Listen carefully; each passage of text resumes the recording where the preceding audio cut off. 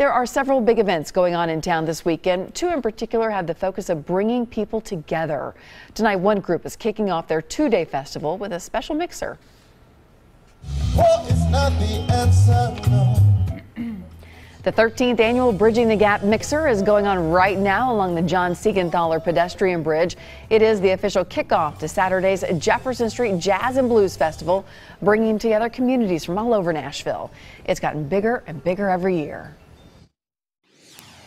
One of the things that we enjoy about this music festival is that it brings all types. And so many people in Nashville come out. It doesn't matter what race, color, creed. People come out and enjoy the music, and it brings everybody together.